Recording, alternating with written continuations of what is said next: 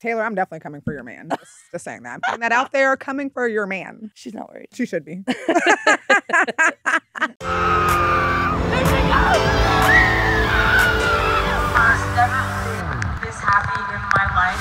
Hello, welcome to the TMZ SWIFTIES podcast. I'm your host, Melanie Miller, and today joining us is Tawanda Robinson, Taylor Swift's fan? Yeah. I mean, she's cool. Listen, we're trying to get other perspectives and not just blow smoke up Taylor's. Yeah, you're pretty biased. I'm not biased. You are. But we want this is me getting outside perspectives. Okay, I appreciate. Thank you for having me. Thank you for being here. Thank you for having me, Mel. She has a Taylor Swift anti-zone in her desk area. It's called the No Swift Zone. Actually, it's not the anti-Taylor Swift. It's just the No Swift Zone. But now you know what you're in for. This is going to be rough. All right. Breaking news of the day: Taylor Swift and Scooter Braun. The drama is going to Disney Plus. Or Discovery Plus, Disney Plus, same stuff. Same thing. Same thing. So it's set to be explored in an upcoming series, Taylor Swift versus Scooter Braun, Bad Blood. Good title. The two-part documentary will delve deep into their fallout after the music mogul purchased the rights to Taylor's first 6 albums in 2019 and a $300 million deal.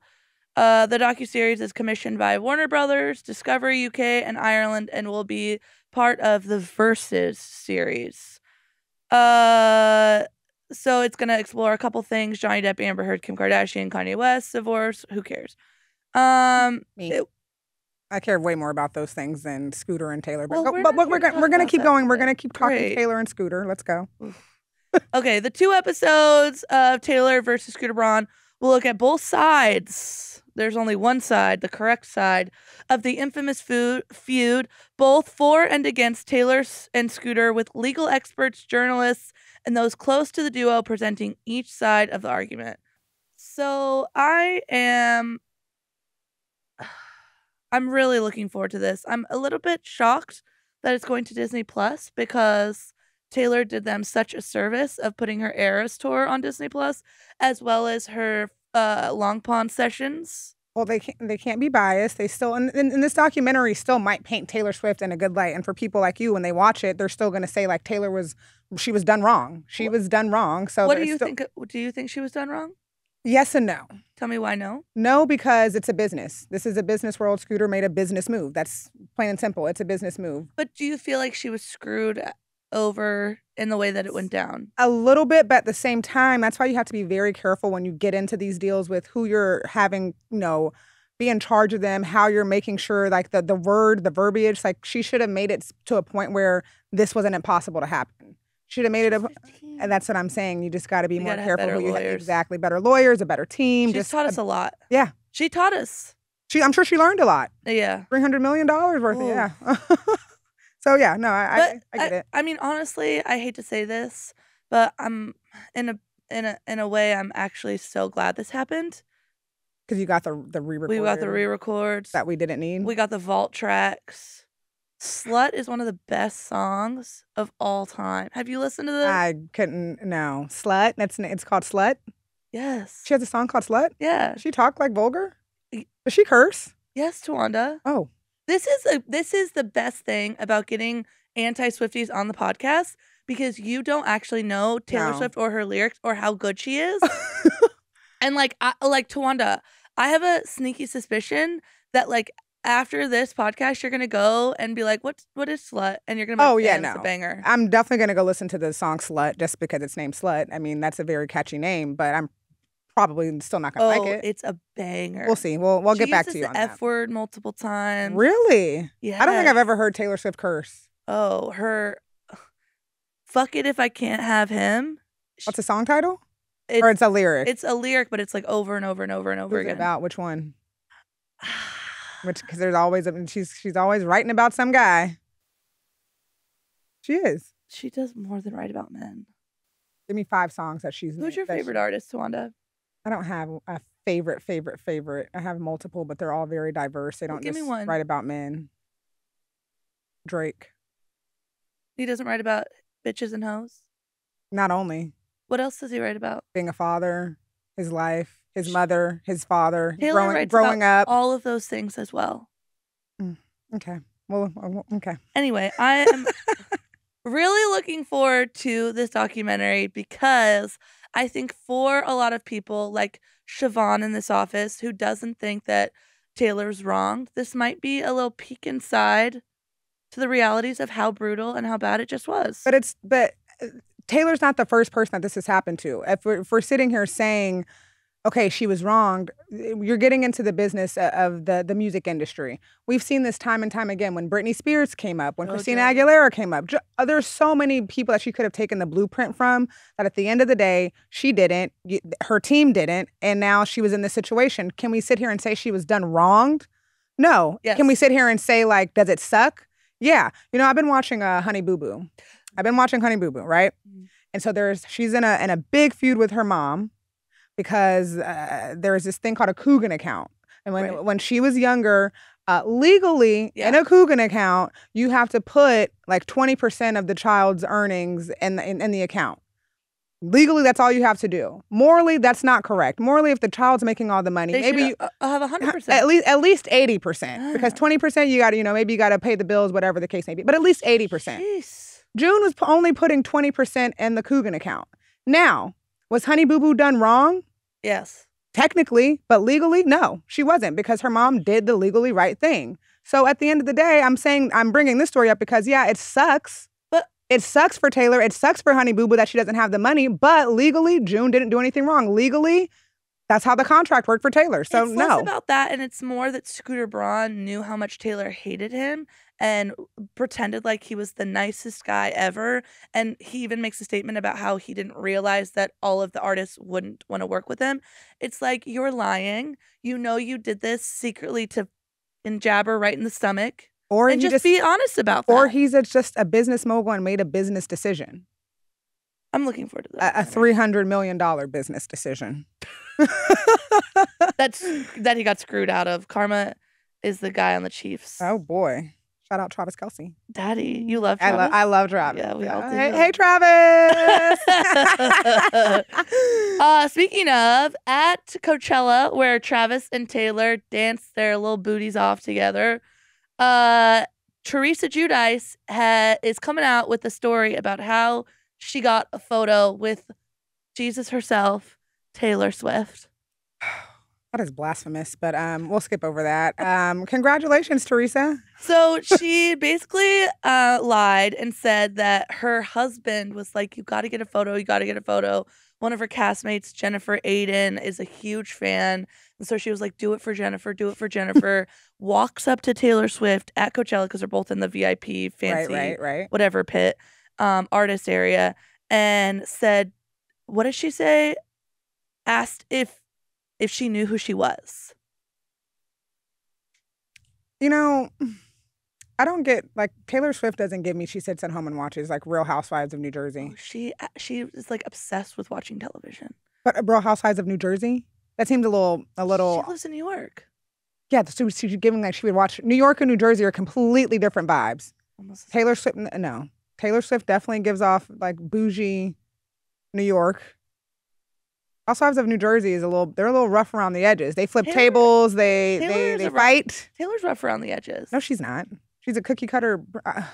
Well, now that she's dating Travis, I've seen like a little bit more like spunk and spice in her. You're only seeing this because you're just sort of paying attention to her now. No, I've never seen Taylor Swift be so open and like just like in a club, taking shots, like in public. Like maybe she's been doing that behind closed doors, but that's fine. But now that we were seeing her with Travis, the girl is out and about. The girl is living life. The girl is a whole new Taylor, making out on the field. Oh, baby, what? Love it. I think that Taylor said that she knew who Teresa Giudice was. Okay. And a lot of people are saying she was just trying to be nice.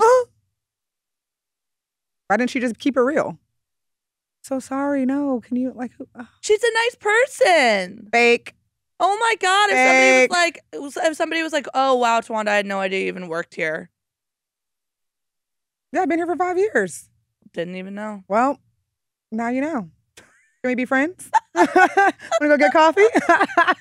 There you go. Boom. I just feel like this is this is gold for Andy Cohen because now he knows that Taylor is a Bravo fan. Okay, just because you know who Teresa Giudice is does not mean that you're a Bravo fan. The only reason you know who Teresa Giudice is because you're a Bravo fan. She's Or not that famous. You see memes like of like her acting crazy. Yeah, but like she went to jail. Like everyone goes to jail. Right? Taylor Swift hasn't been to jail. We know of. Cookie cutter. Not rough around the edges. Oh. No, I think like Andy Cohen should really take this and like what is he gonna do? Get her on Watch What Happens Live. Figure out if she is this is you know what, actually? His opportunity to dig in deep. Could you imagine Taylor and Travis on Watch What Happens Live together? Ooh, ratings gold. It would be so wow. good. And to hear Taylor's takes on Beverly Hills, on New Jersey, on the new New York, on Atlanta. I definitely don't think she's watching. I guarantee you Taylor Swift watches Vanderpump Rules. I'll give you Vanderpump over any of the Housewives. Oh, she's watching it. I'll give you that she watches Vanderpump Rules over any of the Housewives. But she's watching the Housewives. I would love to ask her that. If you ever get her out, ask her. Okay. That's probably not my first question, but okay. I might get in trouble with that one. You know. Do you watch Bravo? No, Housewives, not just Bravo. Do you watch Housewives? Yeah. All right. Okay. Boom. This next news piece is physically upsetting to me. Gypsy Rose Blanchard is convinced the song Fresh Out the Slammer is about her. She's fresh out the slammer, so she's... You can hear a song and relate to it, but it doesn't mean it's about you. Like, she's doubled down, and she's, like, basically been like, Taylor knows who I am, Taylor Swift's a fan of me, and that's all there is. Okay, so... Well, the song is about someone getting out of the slammer and running off with their lover. Did Gypsy Rose not get out of the slammer and run off with her fiance, Ryan Anderson, and had, like, they were just out and about? I mean... Yeah, but she also has a song about never walking Cornelia Street. Like, did she write the song about people that live on Cornelia Street? No. She wrote the song about getting fresh out the slammer, a.k.a. Joe Allen, and running off to Maddie Healy. Well, there's also the paparazzi and the video following the girl out of the slammer, which was also pretty much... Every single celebrity that goes to jail... Gypsy Rose is not a celebrity. She's she's not a celebrity. Let me explain. Gypsy Rose thinks Taylor's new song, Fresh Out the Slammer, from her Tortured Poets department might be about her December release from prison. The reason she suspects that, we're told, Gypsy sees a lot of similarities between the song lyrics and her real life, almost to a T. For those unfamiliar, Fresh Out the Slammer is about a woman getting out of prison and taking off with her lover. Okay, you said that. This isn't the only similarity Gypsy spots between the song and her life, by the way. We're told the TV personality relates to, you're killing it with explaining, camera flashes, welcome bashes, since paparazzi have been following her since her release, and her family threw her a welcome home bash. That's the first time that anyone's had a welcome home bash, Gypsy Rose. Despite the viral theory, sources tell us she had not heard from Taylor at all. Surprise. Even being a big Swiftie she is, don't forget she, shortly after leaving prison, purchased Kansas City Chiefs tickets in hope of running into the Grammy winner. Sadly, she wasn't able to go. Taylor's kind of a mean girl. Like, she could have at least, like, sent Gypsy, like, a DM or something. Like, come on. She has to keep track of everyone that's a fan of her. No, but this was like all in the news. And like everyone saw that Gypsy Rose was getting out of prison. And the first thing she literally said, I want to meet Taylor Swift. She could have sent her like a care package. I'm sure Taylor's team saw something. A welcome home gift. Hello. Gypsy was supporting her man. Where's my welcome home basket? Yeah. Where are my free concert tickets, Taylor? What do you think, Taylor? Taylor, why would you not give Gypsy concert tickets? She just has to keep track of every person that she's a fan of. That's the whole world, basically. No, exactly. There's celebrities, like you said, celebrities.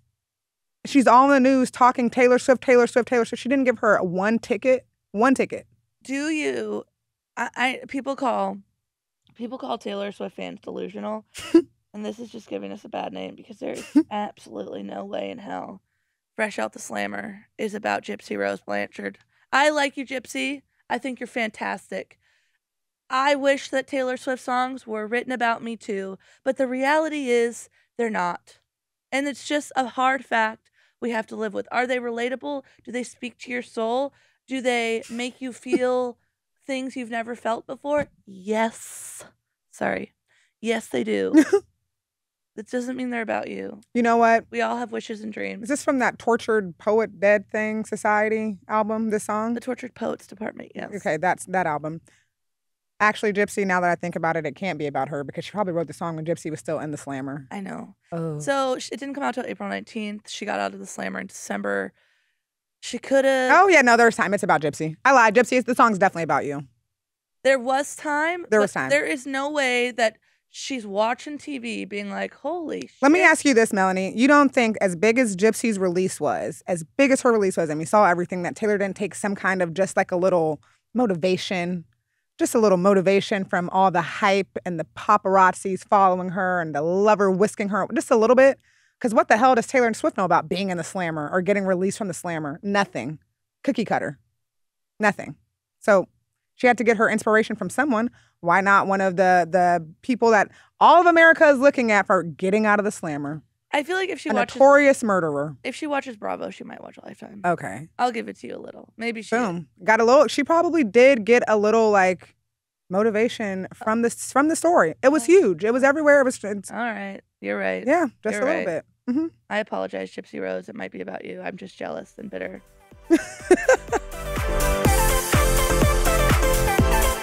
Our Travis update. It's time for our Daddy Trav update. Hey, Daddy. Hi, Daddy. We love you. Taylor, I'm definitely coming for your man. Just saying that. I'm putting that out there, coming for your man. She's not worried. She should be. So Janet Kramer, a One Tree Hill star from a million years ago, is piping in on her Wine Down podcast. She's whining. I love this story. You do? I do. You want to let's hear it. Hit it. Basically, Jenna was just speaking facts. I think Jenna was just saying, Jenna. Who is a big Taylor Swift fan. I think she was just saying what everybody's thinking. Travis is a party boy, has been before Taylor, still is with Taylor, and will be after Taylor. So Jana basically said that she gets like her ex-husband vibes from Travis Kelce. She's worried about this, worried about how he yelled at a football coach during a football game. I'm a coach's kid. You don't do that. My dad coaches football. You don't do that. I'm sorry, Tawanda. You've never stood up during a football game and started screaming? Yes, but I'm saying as a football player, you don't go off to the sideline and yank your coach and start screaming at him. That's not what you do. He put his hands on him. Sorry, babe. Sorry. I mean, he's fine. He's fine. But he does drink a lot. He does drink a lot and party a lot. It gives her ex-husband vibes. It's not a good relationship. And that now Taylor is drinking a lot more now that she's with Travis, which is absolutely not true. And it shows how little of a fan you actually are. I don't know, Melanie. I've been seeing Taylor slam some alcohol. Like, I'm saying, like, at the football games, chugging beers on the Jumbotron. Why are you hating on Taylor? I'm not hating on her. I'm not hating on her. Oh. Jana, drinking at a football game? She's drinking at a football game and all of a sudden she's an alcoholic? Who cares? She's having a good time. No. Let the girl live. She's been in the Slammer for 6 years. With Joe. Oh. In London. I don't think Jana was saying what I do think she has again, we've never seen Taylor in this light. We've never seen Taylor slamming beers at football games. We've never seen her chugging alcohol in the club. We've never seen her. I've never seen. Okay, when have you seen her slamming beers, chugging a whole pint? She's Jason Kelce or something. Like a celebration rap party for her You Need to Calm Down video, and it went viral for her. And why did it go viral? Because we never see that. Viral moments are for things that we don't typically see. So if it went viral for that one thing, okay, great. So we don't see her drinking a lot. You just answered your own question. So she doesn't drink a lot. And then she gets with this party animal, Travis, love to party with you, who does drink a lot, consumes a lot of alcohol. He has fun. He has a lot of fun. Okay. I think that Taylor has finally met someone that enjoys his life the way that she does. And I'm not going to hate on her for having a good time. You know what I think it is? And I've been saying this. I think that Travis has just really gotten Taylor so mesmerized. I think as anyone would. I think Taylor Swift is getting the best sex she's ever had in her life. For sure. I think he is just, he is he's laying the pipe down. And it's causing Taylor to kind of just act in ways that she wouldn't. You know what dickmatized means? Yeah. I think she's dickmatized. Explain it. Well, dickmatized is when like you're just getting like such good sex that like your mind goes like jumbled and like you can't think straight. You're just anything that they do, anything they want you to do, you're down for it. And I think that's what's happening here. She's having a good time, and I'm here. I'm not mad at it. Travis did respond, so we broke the story. Our sources tell us Travis thinks that Jana is blowing hot air just to get attention for her pod, correct? Based on what we're told, people in this world have learned about her is par for the course. Jana has a history of publicly name-dropping and dragging celebrities. She did something similar with Brody Jenner. So there's a track record. Our sources tell us Travis and co feel like this is just more of the same, and that she only invoked his name to clout chase, and on its face, you could argue it worked. Her remarks got picked up worldwide, but Travis is unbothered and good riddance, Jana. Of course he's not bothered because, like I just said, he's given Taylor the best sex of his life, or her life, so he knows she's not going to go anywhere just because Jana Kramer said. Jana, listen, mind your business. Jana, I agree with you. All right. Travis Kelce is now a TV star. Yeah. So apparently I don't know how to say this, grotesquerie. He's going to be having he has a role in Ryan Murphy's upcoming show, Grotesquerie, with Niecy Nash. He's been spotted on set a couple of times. Niecy Nash posted a video. She's like, guess who I'm working with, guys? And like panned over, and it was fine ass Travis Kelce. Daddy Trav. So he's Ryan. He's been seen on set in a convertible. Seen on set with Ryan Murphy hugging. You know, Niecy also, like when she posts, like she's been tweeting, posting, she kind of made it seem like he's not going to be just like an extra. So like he might actually like have some lines. And he was spotted on set the day before on Wednesday as well. So I want to see him like spotted on set a few more times so I can know that he actually had to like. Has a big role. Like you can't just tape like a big role in one day. I think he has like a Kim Kardashian sized role. That's kind of big because Kim was kind of like, she was in, what was it, a Delicate, American Horror Story Delicate. She was definitely kind of a big star, a biggish role, big enough role. So, yeah. I can't wait to see it. Congratulations. I'll be watching. I love Ryan Murphy production, so I think it'll be good. Okay, on to our tour talk series. Apparently, it is confirmed, this is very exciting to Wanda, that TTPD is going to be added to the Eras set list because Swift's French tour promoter confirmed that the singer will have a slightly modified show when she returns to the Eras tour. And there was a picture spotted with a white dress, which is, we know from the Fortnight video, probably TTPD, as well as a monkey, which references a circus. I know circus life, but thank you for informing me. This is you're gonna have to be talking about it all on TMZ Live. We won't be, but she's not in our rundown. Please. Please. She is not in our rundown. But this is truly the most exciting thing, and I cannot wait to get back on the road and go. Are you going again? Of course. How much money have you spent on Taylor Swift tickets? God only knows how much, but it's a lot. Oh God. All right, so this is a big deal. Okay. Spotted. This is our spotted segment. I got Nikki Glaser at Jimmy Kimmel, who, if you don't know, is a huge Taylor Swift fan. Huge. Jimmy or Nikki? Or Nikki. Both? Oh, Nikki. Okay. Nikki. I got Nikki Glaser out. I know, but you at Jimmy Kimmel. At Jimmy Kimmel, so I didn't know if Jimmy Kimmel was the fan or Nikki. Okay, Nikki's a fan. Nikki's a huge. We love you, Nikki. By the way, I walk back what I said about you the other day. I'm sorry. She clapped it for Kim Kardashian when she was walking out. And when she was walking out at the Tom Brady roast, which is rude.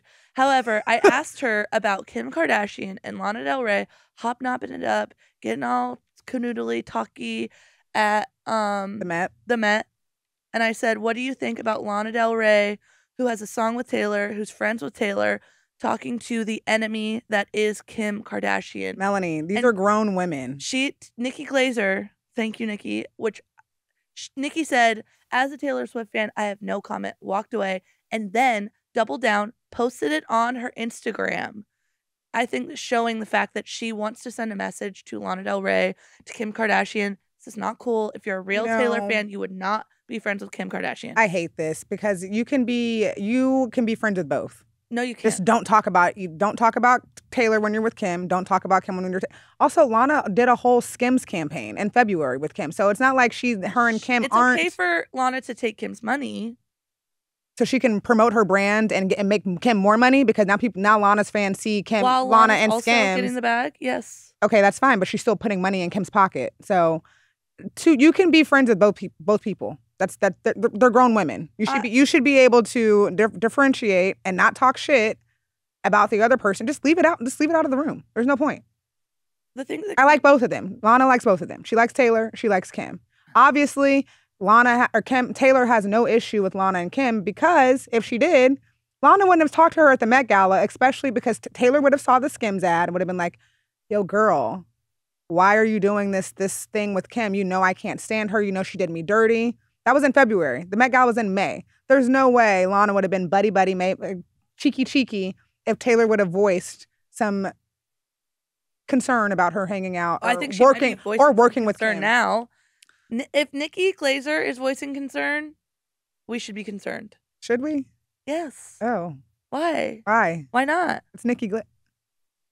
You did really good at the roast though, but I'm like it's why? I really appreciate that a public figure like Nikki Glaser is standing up for Taylor and not allowing this blasphemy to continue. Okay, Melanie. All right. Our final topic of the day. It's going to be hard to get through with you. Okay. Fun fact of the day. Our fun fact of the day. This is, Twanda, this is crazy. Okay, let's hear it. Okay. So, Taylor Swift, you heard of the song You Belong With Me? Yes. I wear short skirts, she wears t-shirts. I did that reverse, but I'm just like, I'm on the bleachers, screaming about all right, we're good. We can wake up and find that what you're looking for has been here the whole time. If you could see the one who understands you. Then here, oh, this is just a ruse to get you. Okay. I do like that song. Okay. It's all of her songs are bangers. But in the music video, there's a bed frame that she said, this is such an iconic music video. Sitting on a bed frame. We've seen this bed frame very recently. Is it Travis's? In the the same bed frame she used in You Belong With Me music video was the opening scene in the Tortured Poets department where she's handcuffed. Oh, she's handcuffed to the bed? Yeah. Oh, okay. Spicy Tay. There we go. All right, Tay Tay. Handcuffed in the psych ward to the bed, looking hot. In a dress with a garter. Ooh. See, Travis has got her turned out. You like her now? No, but okay. I've just discovered this recently. This morning. I don't know what this means. I don't have a theory, but the fact that she has reused the same bed frame. I have a theory. Tell me. My theory is that she probably has like a prop closet or a prop room and they needed a bed and they just went to the prop room, said, we haven't used this one in a while. No. And grabbed it out and used it. No. Like we have props that we keep on deck and on standby that if we ever need in a minute, they're ready to go. We're not smart like Taylor Swift. Everything she does is a conscious decision. There's no way that these songs are so far apart and like what that's the theory. Every single thing she needed does. A prop. She needed a prop. And the prop team just said, you know what? We haven't used this. We spent so much money on this bed. On this metal bed frame? We spent so much money on it. We're gonna get our money's worth. Bring it back out. Bring out the metal bed frame. She doesn't. She literally. That's a good theory. There's no cost that isn't spared. No cost. She has money. Yeah, she got money. Yeah, she's a billionaire. But still, it could be a prop closet.